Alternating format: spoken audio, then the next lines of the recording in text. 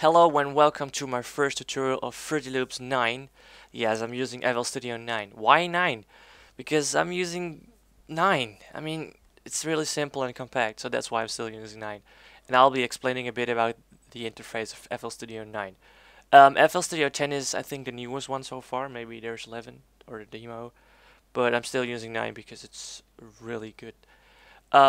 First things first, this is just a preloaded song that has been loaded automatically because I opened Fruity Loops for the first time, like you guys did. So I click on File, New, and I'm going to start my own song. No, I'm going to explain a bit about the interface. Second of all, there's the File tab, which is pretty awesome. I think it's just a couple of options. There's New from Template, which basically just adds a couple of effects to your empty project or empty song, whatever you want to call it. You can also just open up a song with a hotkey. You can save it or save it as. And this one, I love save as new version because what it does, it basically just adds a number like this to your pre-made file. Like I'm gonna do now. I'm gonna save it as a new version. I'm going to use it like Untitled 1. Just call it Untitled 1, and you'll see if I click Save New Version, it just automatically just adds a random number. For this time, it just do toe. Uh, what it does is it just creates a backup file, which is really handy because sometimes Fruity Loops file can crash. You can just open up another file, and it's really good. Um, so the import is really awesome too because you can import a MIDI file. A MIDI file is just a basic file that's a couple of instrument added in, and you can just open it up like this and just like this and open it up, and yeah, it doesn't work because this file wasn't a MIDI file pretty much. It was just a basic file. Alright, a beat slice file is just not what you're gonna use. You can also export a zip loop package, which is good if you do collaborations and the other person doesn't have any MP3s. You can just make a zip loop package and he gets all the non-added MP3 files you used in your project. But I'll explain that later. You can also create a WAV file, an MP3 file, OGG, or a MIDI file, which is pretty awesome. I don't really use the edit tab because I use the hotkeys pretty much inside Fruit Loops itself.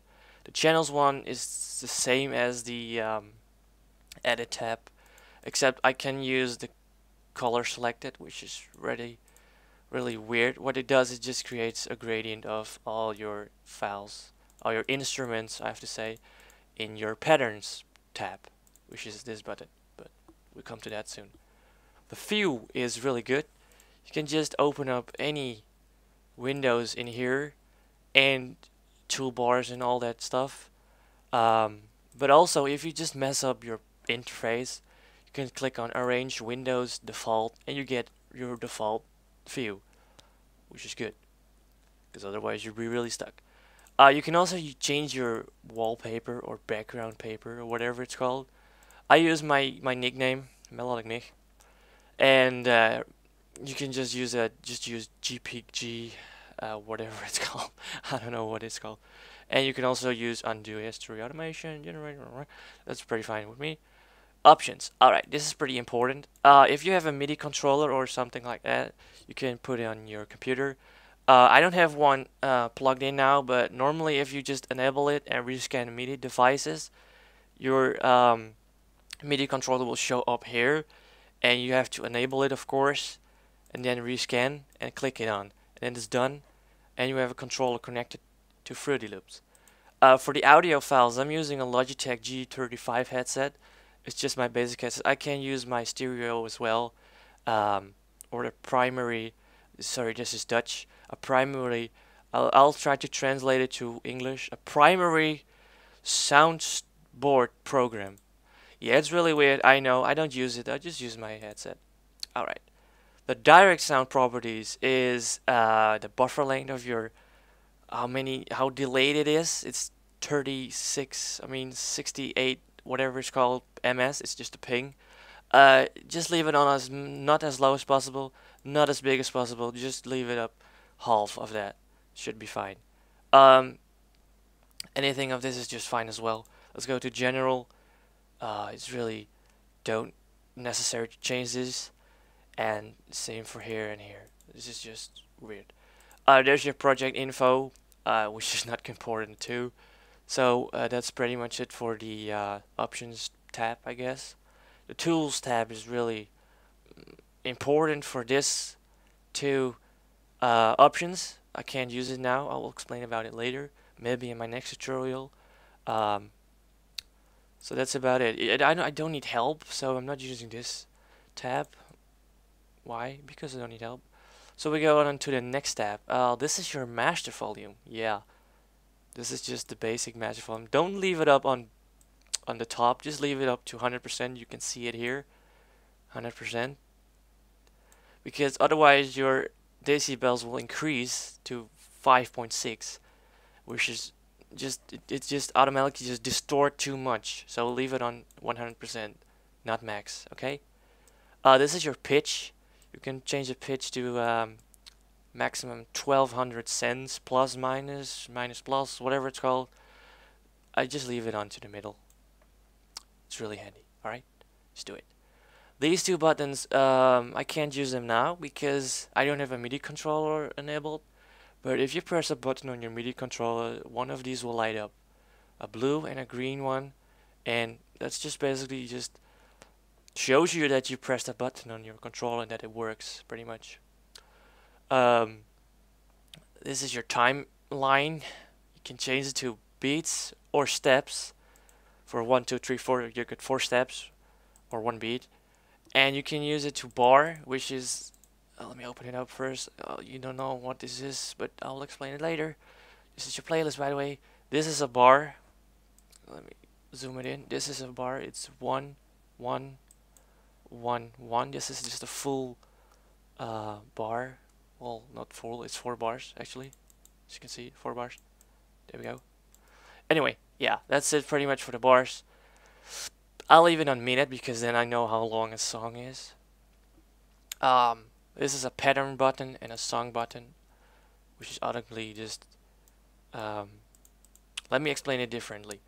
This is your pattern list, which you can display your instruments like this. It's just your instrument bar thing. It's like layers in Photoshop, or yeah, that's pretty much it. These are just layers, and this is your full song. What it's gonna be. It's just about all of these weird bars. That's gonna be a full song later on. It sounds weird, I know, but we'll work on that later. Let me disable it. Okay, this is our play button, a stop button, a record button, which is pretty awesome too. I'll explain that later as well because I can't really explain everything in one go. So yeah, as you can see, this is a tempo. A tempo is normally on 140 beats per minute. Sorry, not seconds. You can change to whatever you want, but don't just rush it up to 99.999.999 because that's a no. Don't do it. Just leave it on 140. If you don't know what it is, just leave it on 140. All right.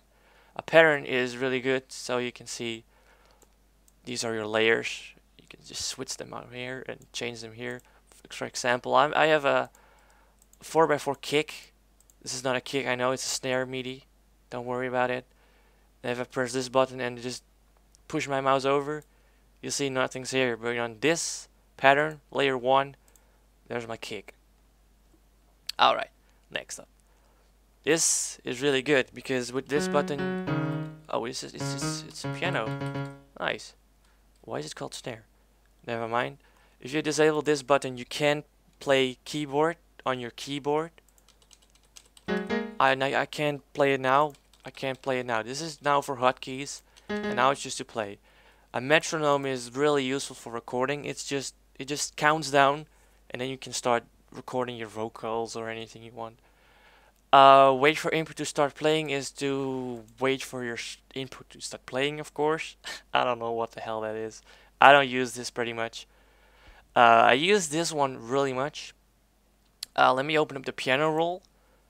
You know, this is, you don't understand it, I know. I'll explain everything about it later. I'll just explain about the interface. The line. This is basically what it does is just it creates different notes, I mean bars on your piano roll. You can change this to anything you like because it can really be helpful to change everything. See, it makes it really precisely to put notes on. I can just slide notes really close to this one, and then with this tab I can really do the same. Anyway, it's just simple, just leave it online.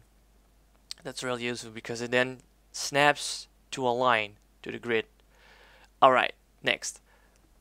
This is your monitor master. Example for when you play a note, you'll see it goes up. This is your decibel meter, or it's a peak meter, whatever it's called. What it just does is it just creates a random two lines. If the lines go up too much, you can see that when you play a song, you just go up too much.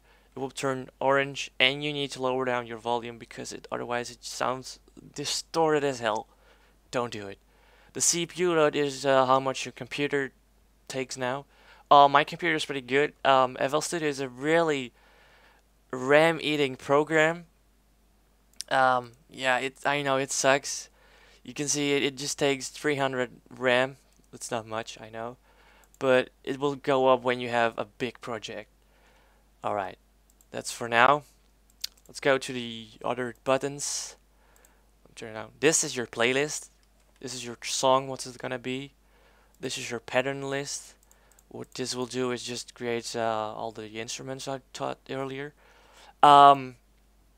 This is a piano roll where you just put notes in and just make a song. No, you don't make a song about this. Your browser, it's not a browser like internet, it's your explorer where you have WAV files or MP3 files. You can open it up and put them in here. Let me just put a loop. It's a loop I put in here. You can just change anything about it. I'll do that later as well. And this one is also important. It's your mixer. This one you can master your programs. I mean, not your programs, your project. Sorry about that. I'm confused a bit. You can lower the volumes down and up and all that stuff. I'll explain that later as well. We just go for the interface. This is the undo button. You can use it and you can redo it. Undone, redone, anything. This is a save as new version. I don't use it because I use this one in File tab. Alright. The render as audio file is also the same here in export, and well, it's pretty obvious. This is the what is this? I never used this before. Audio editor. It's useless in my opinion. One-click audio recording. Well, it's useless as well because you have this button as well, and that's really easier to do. View project info. No, it's not really good. The help button. Yeah, it's just a manual of Fruit Loops. I don't need it. So yeah, that's pretty much first of all in the tutorial of Fruit Loops, the interface. Let me put this back to normal. You see, it's good. Anyway, so far, yeah, I know it's not a big tutorial so far. I'll just explain a bit about the interface. My next tutorial will be about a basic song, a basic tune, a basic project. So I guess you should stay tuned and watch my other tutorials. Comment, subscribe, like, whatever. Also, if you have questions, just PM me or just drop down a comment with a question, or just give me some advice because this is my first tutorial ever. I know I need some advice because my English sucks. I'm Dutch, and I thank you for watching, and that's pretty much it. Goodbye.